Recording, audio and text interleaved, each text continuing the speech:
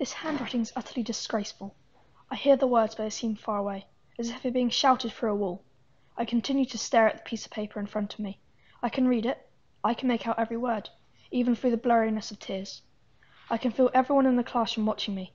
My best friend, her new friend, the new girl. Some of the boys are laughing. I just keep staring at my writing. Then suddenly it's gone. Miss Murphy has snatched it up from my desk and is now ripping it up. The sound of paper being torn is overly loud, right in my ears.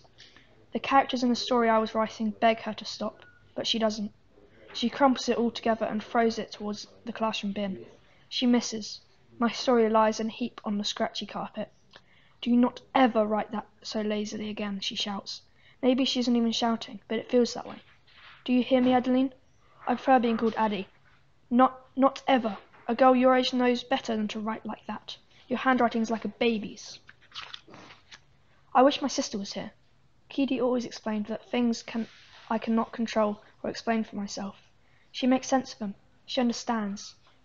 Tell me that you understand. Her shouts are so loud and the moment after are so quiet.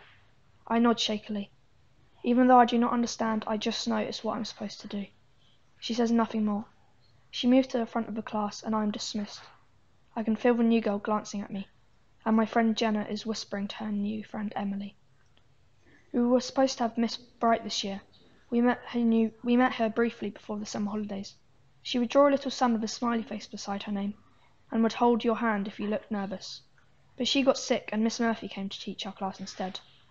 I thought this new school year would be better, that I would be better. I take out my pocket thesaurus. It was a Christmas present from Keedy. She knows so much how I love using different words, and we laughed because the word thesaurus sounds like a dinosaur.